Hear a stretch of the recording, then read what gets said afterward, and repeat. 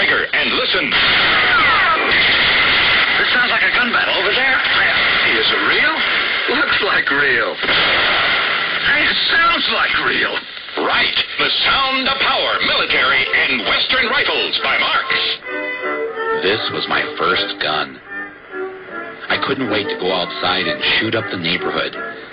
Those were the days. I was born in Michigan, and I wish and wish again that I was back in the town where I was born. By the time I was a teenager, I was such a good shot. I won the National Rifle Association's Marksman Award. You see, I grew up in Michigan, a gun lover's paradise. And so did this man, the Oscar-winning actor and president of the National Rifle Association, Mr. Charlton Heston.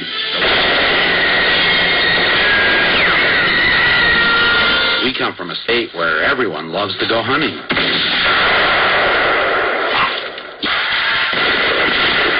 Not far from where Charlton Heston and I grew up is a training ground for the Michigan Militia.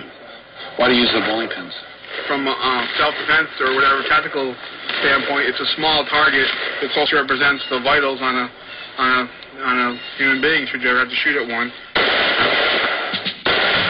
The Michigan Militia became known around the world when on April 19th, 1995, two guys living in Michigan who had attended militia meetings, Timothy McVeigh and Terry Nichols, blew up the federal building in Oklahoma City, killing 168 people. The Michigan Militia wanted everyone to know that they were nothing like McVeigh and Nichols. This is an American tradition. It's an American responsibility to be armed. If you're not armed, you're not responsible. Who's going to defend your kids? The cops? The federal government? No, none of them. It's your job to defend you and yours. If you don't do it, you're in dereliction of duty as an American. Period. And we're just here to let them know that, hey, we're here to help. We're not the boogeymen that we're made out to be.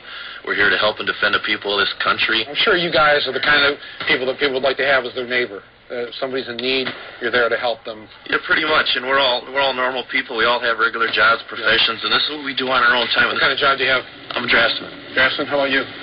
Unemployed right now. Unemployed? Frank, what do you do for a living? I work for a heat treating company. I drive truck for them. Okay, how about you? I'm a real estate negotiator. Real estate negotiator. White collar all the way. You don't bring that with you, though, do you? When you're negotiating the real estate? No. All right. What do you live in, suburban Detroit? Westland. You live in Westland. So what do you have in your home? It's at the Western 9mm. 9mm. Yeah. How about you? With hollow points. 12 gauge. 12 gauge at home. Yep. How about you? M16. At home? Yep. Yeah. At the ready. Huh? I don't agree with that because you got to worry about where your rounds are going. Do you have frangibles in it? I know where they're going to go when I aim and shoot. Whose idea was the Be Kristen. A picture's worth 1,000 words. I mean, it's not. A, it demonstrates a level of sophistication that you wouldn't expect out of militia. B, you know, we're people too. Right. And we have a lot of fun with it. Right. It was a fundraiser. It showed that we're not so serious. You know, we're not the conspiracy nuts who wouldn't want our pictures get out. You know, and at the end, it was a fun fundraiser. You know. I've had guns pretty much since I was old enough to have them. Yeah. And I learned how to use them. You're silly. Because being a female, number one, I felt it was important to be able to protect myself with the best means possible. And one of those means is having a gun. When a criminal breaks into your house, who's the first person you're going to call? Most people will call the police because they have guns.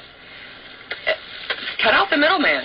Take care of it. Take care of your own family yourself. If you're not going to protect your family, who is? We're not racist. We're not extremists. We're not fundamentalists. We're not terrorists or militants or other such nonsense. We're just concerned citizens. We have a desire to fulfill our responsibilities and duties as Americans, and armed citizenry is part of that. That's why I wish again that I was in Michigan down on the pond. What do you grow here?